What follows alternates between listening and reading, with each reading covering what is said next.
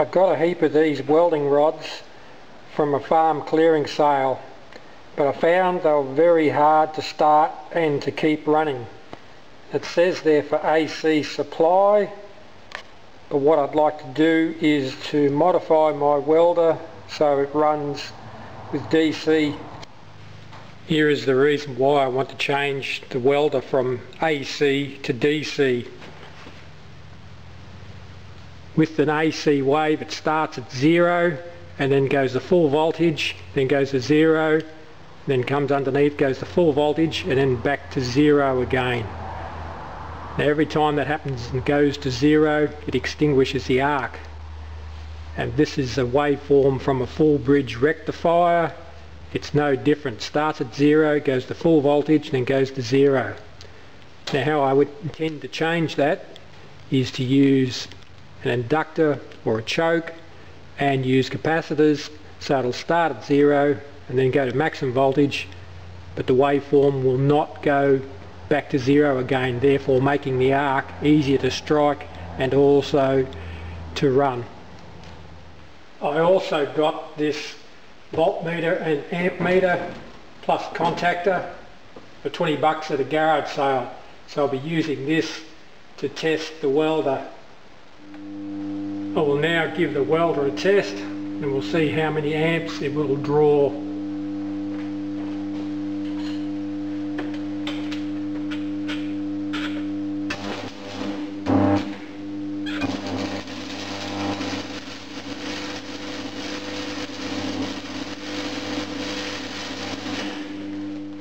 Well, that's interesting. It's 25 to 30 amps is going through that plug when it's welding.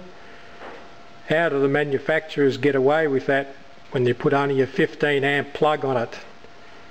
Actually, can anyone on YouTube tell me why this happens? Right, this is what happens when you touch the rod on the job and you don't strike an arc. It's a full short circuit. Nearly 50 amps. Here is a view of my setup, changing AC to DC.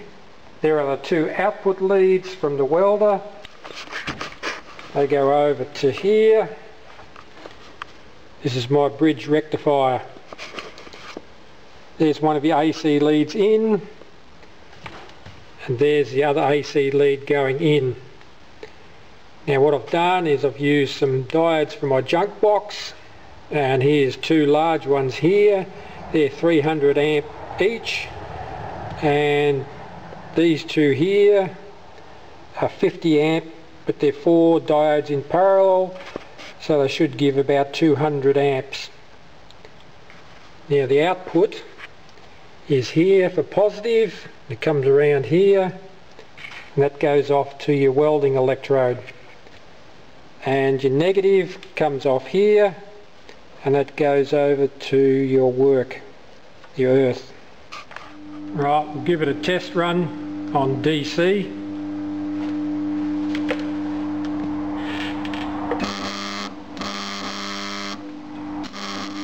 Doesn't seem to be much of an improvement. So for the first improvement, I'm going to use a smoothing choke, and hopefully it will stop the voltage from dropping completely to 0 and therefore extinguishing the arc.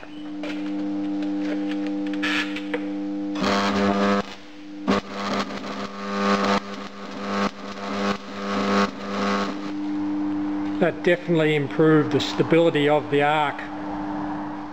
Now the smoothing choke seemed to work really well. It smoothed out the ripples. So I thought, why not try capacitors? We've got about 7,000 microfarad on those capacitors, and we'll see how they work.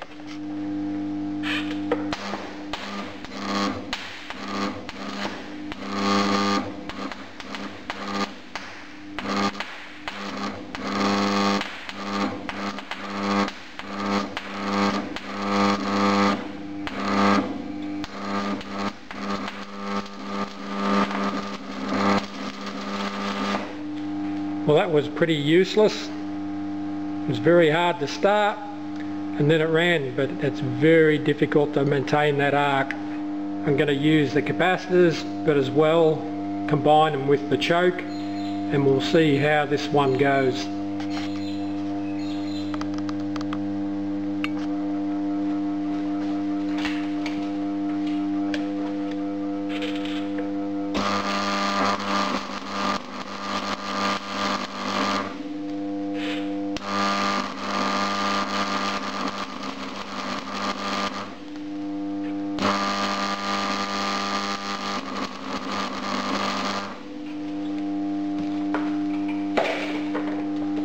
Wow, that one turned out really well. I think that might be the combination I need. Starts every time and continues the arc. The previous test was very successful, so now I'd like to measure the voltage drop when I'm actually welding.